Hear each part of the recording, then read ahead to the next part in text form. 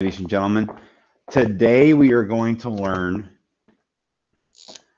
how to solve systems of equations.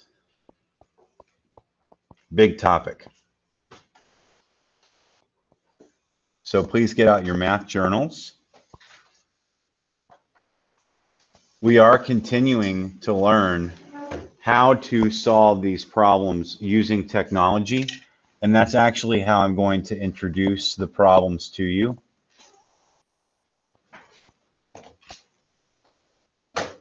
And I actually want to title this, because I recall this being an issue, I want to title this Systems of Linear Equations, because there are other types of equations like quadratic equations, cubic equations, quartic equations, exponential equations, blah, blah, blah, that function differently in many ways.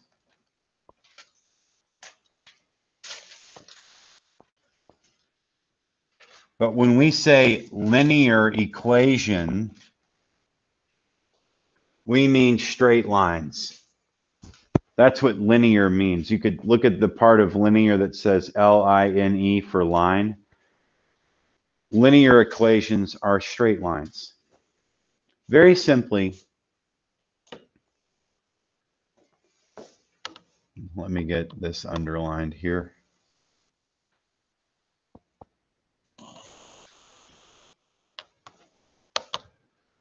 Does everyone have a protractor? You're going to need it to draw a couple of pictures. If you need a protractor, next to that orange thing of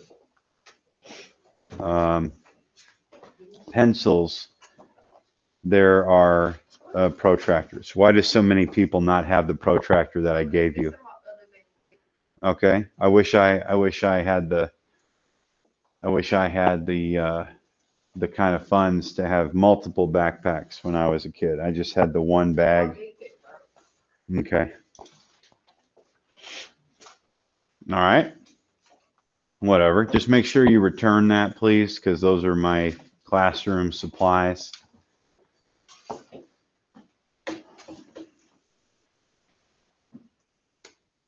Okay. We're going to just start with an example. I don't want to give a bunch of theory and definitions. Let's just start with an example. These are called curly braces. You see what I did there? It's a little curly brace. The way you draw it, I'm going to draw it kind of cartoonishly here. You draw the curly brace to come out and then come down like this. Okay, that's what's happening. Anyway, whenever you write a system of equations, that's how you start it.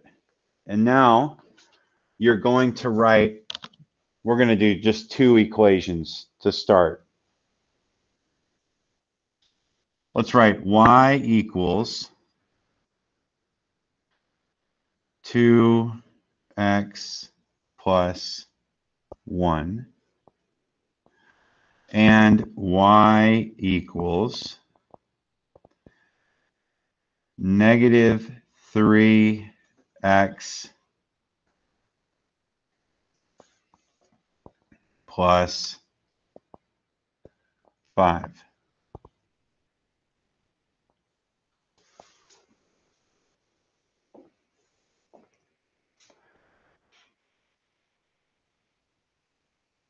So the skill that you're actually going to learn today is how to solve the system. Okay, so there's something that we need to do. So we need to learn how to solve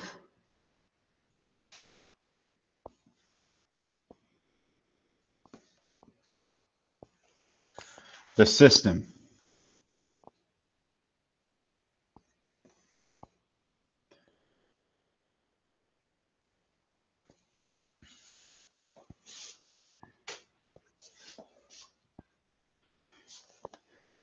basically, there is just a single coordinate pair, one value of x and one value of y that satisfies this system. So, you know, sometimes we say, solve the equation 5x or 5x plus 10 equals 20x minus 2 for x. Sometimes we say solve for x. You can do that when there's one equation and one letter. For example, in that example, that was x, the letter I just spoke. But when you're given an equation that has two letters, y equals 2x plus 1, if they're not very specific types of equations called Diophantine equations, that's a big topic for college mathematics, Diophantine equations. If they're not one of those special equations that's way beyond the scope of this first Algebra 1 course, you need two of them. So if you have one equation and two letters, you cannot solve because you're always left with a letter that you don't know what it is. But if you have two of them, you can solve for both letters. Okay? That's the theory. So now that we've written that down, I want to show you visually what the solution looks like, okay? So first I'm going to prove to you that actually this isn't all that hard, okay? Mathematically, what I mean by that is symbologically, writing it down using the math like we were doing before, where we write it all down and do all the steps in parentheses and distributive property and blah, blah, blah, blah, blah. That's a little complicated, okay? But actually getting the answer to this question using Desmos is a joke. So I'd like to do the joke first, if that's okay. Because if I do the math, y'all's heads are going to blow up. So let me just show you how easy this really is. And then we'll do the math because we're OG math people, right? That's what we're here for.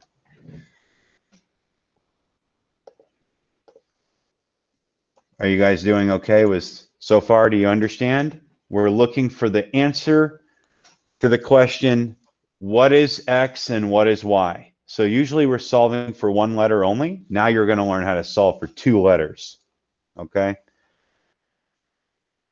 So we're going to ogmath.com and you will come click on Desmos, okay? Not right now. I'm going to do it from the actual Desmos website, but remember, please don't ever use this because it has features that will not be available to you on the STAR test. Okay, so here's how easy this is to solve. You see those two equations? We're just going to type them into Desmos. Y equals 2x plus 1. Y equals 2x plus 1. Okay, it plotted the line.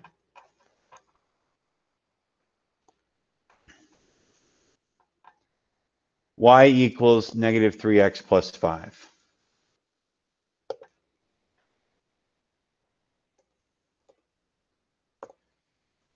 Okay, do you see that the lines cross somewhere? That's the answer. That's the answer. So go there and click on it.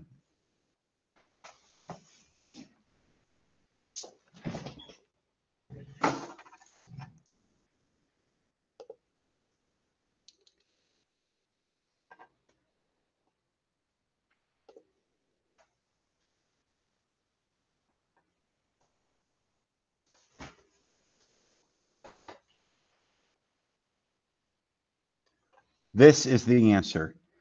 X is this, and Y is this. Do you understand? So what am I telling you? I'm telling you that the coordinates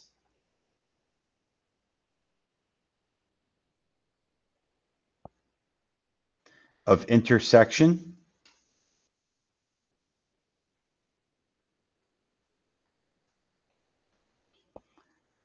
X, comma, Y are the answer. Okay?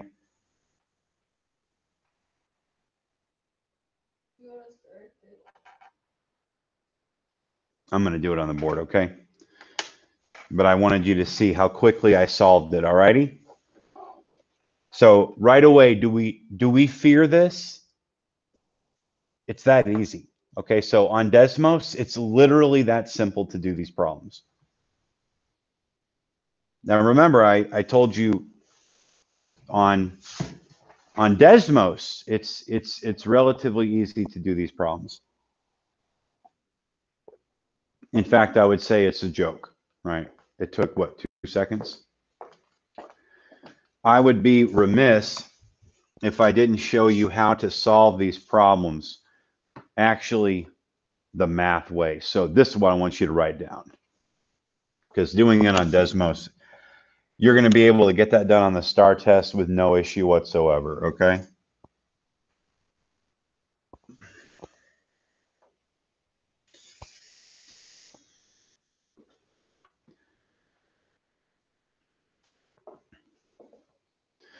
We're going to learn today something called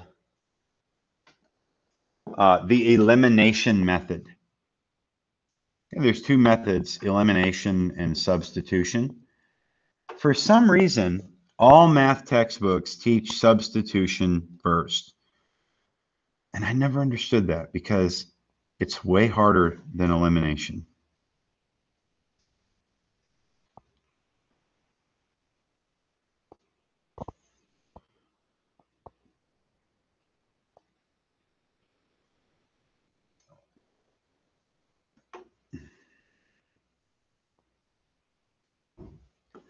So this is called the elimination method. And what it means is we are going to try to do something where we eliminate one of these letters so that we're only solving for the other letter. Remember, we already know how to solve for one letter. X equals 2x plus 4. Subtract 4 from both sides. Minus x on both sides. You see we solve there. So if we could eliminate, say, the y or the x, if we could make one of those just disappear completely, then we would be able to solve the system really easily. Okay, so that's what we're going to do here with this elimination method. So let's write this system down again, but let's write it kind of like this. Right, y equals 2x plus 1. And now it's very important. We are going to stack this second equation right underneath the first equation, keeping each thing lined up, like keep the y's lined up, the equals lined up, the number x lined up, and then the plus number lined up. So, or just we're basically rewriting it. Just be careful that it's all lined up here.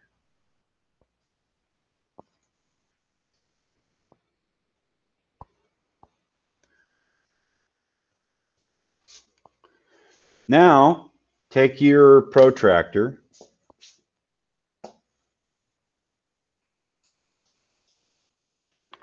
and draw a line kind of like you are doing an addition or subtraction or multiplication problem. And we are going to do elimination by subtraction. So now put a little minus sign out to the left.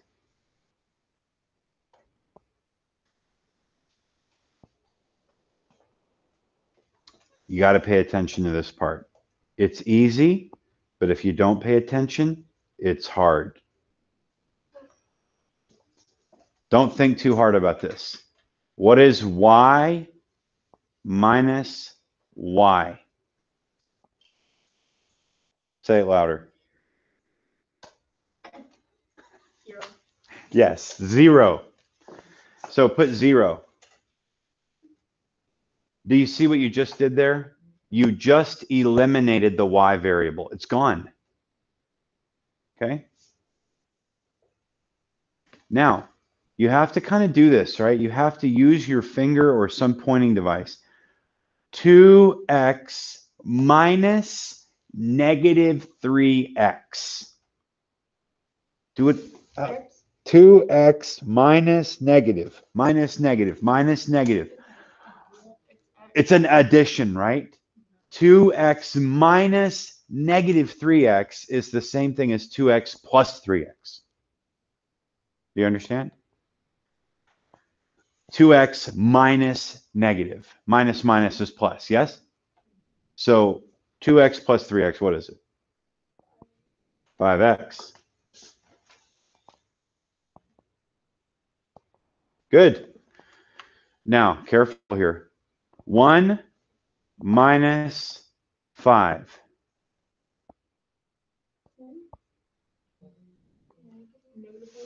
I heard it here. Negative 4.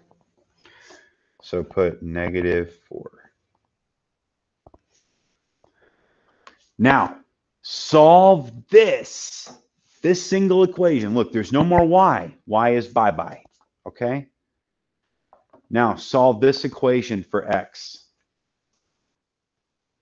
So I'm going to go plus 4. See if I can.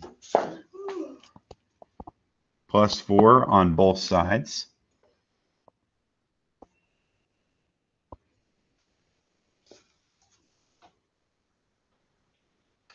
Now I have 5x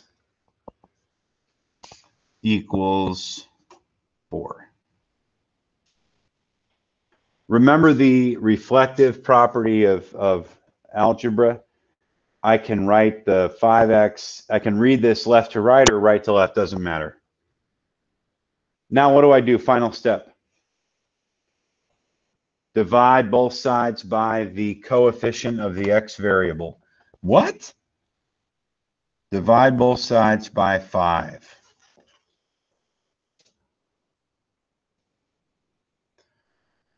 Does anyone know we used to have to memorize this. Does anyone know their fractions of 5 as decimals?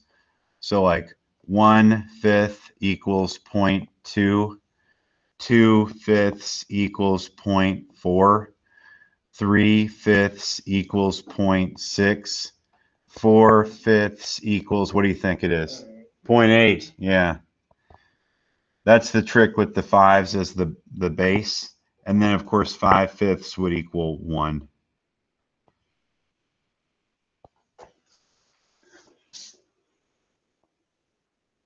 So finally, I have x equals 4/5, or if I want it as a decimal, x equals 0.8. Do you understand?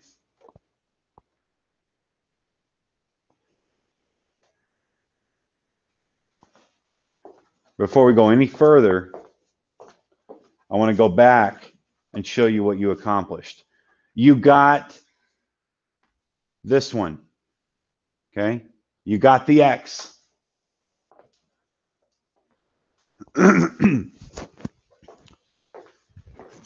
So now that you have this little jewel, you have exactly 50% of the answer, right? You know what x is. So all you have to do to get y is pick one of these two original equations and stick this sucker in everywhere you see an x. This first one looks easier to me because it doesn't have a negative. Do you see what? Do you agree? Like that one looks easier. So let's go over here, and I'll just make some new space over here. I'm going to choose the first equation, and what I'm going to do is substitute in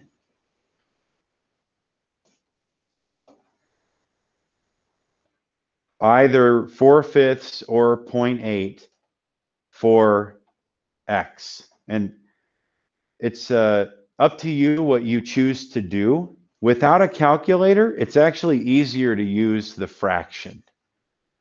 So I'm going to substitute in the fraction. So we're going to write y equals 2 open parentheses 4/5 close parentheses plus 1. And if you can do this, you're going to get y.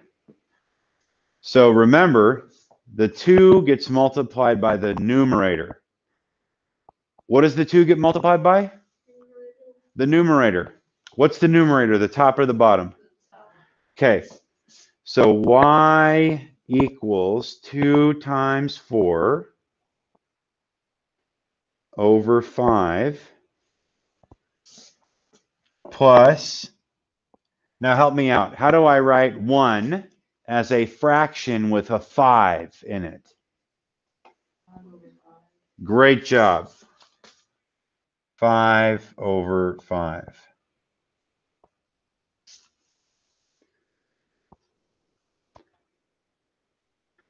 Okay, so let's do some math, folks. What's 2 times 4? Big brain, 8. Now notice something. I have the same denominator. So I can actually write this like you have a common denominator. That's right. So I can actually write this as 8 plus 5/5.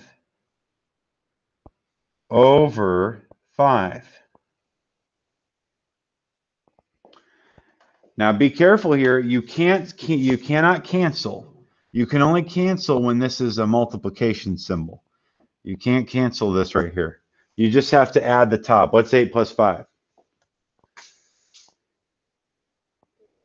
13/5. Okay, let's break out that skill that we learned a long time ago called division. And let's do 13 divided by 5 in order to get our decimal. 5 doesn't go into 1, but 5 goes into 13 2 times. 2 times 5 is 10. 13 minus 10 is 3. We put a decimal here, and we invent a 0 and bring it down and stick it right here to make a 30. 5 goes into 36 times. So 2.6 is the decimal equivalent of 13/5. Let's go see.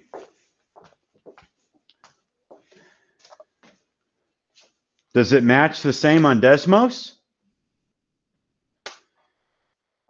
Awesome. We did it. Isn't that amazing? Okay, so here's how you write your answer. You write your answer as a coordinate pair. So x comma y. Let's do it 2 different ways. You could write it 4/5 comma 13/5.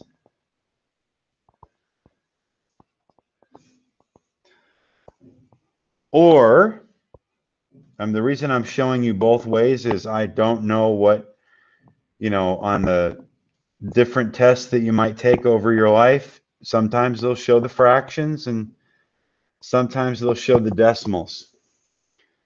You can blame the war between the mathematicians in ancient Middle East area versus the mathematicians in Rome. They had this big battle, okay? And basically the fraction people were the Middle East people and the decimal people were Rome, and no one won. It was just kind of a stalemate. So we were left with 2 completely different systems of writing numbers, which kind of leaves us confused a lot of times. What do you think? Was this pretty cool? Good. Well, listen, I appreciate your attention on this. It's a fascinating topic, and over time you will learn how to solve much more complex systems. But for now, we're going to keep it simple. because I think that was hard enough, right? We can tap the brakes on making it any harder until we get good at this. We're going to learn how to ride the tricycle before we ride the bike. And we're going to learn how to ride the bike before we learn how to ride the scooter. And we're going to learn how to ride the scooter before we ride the Harley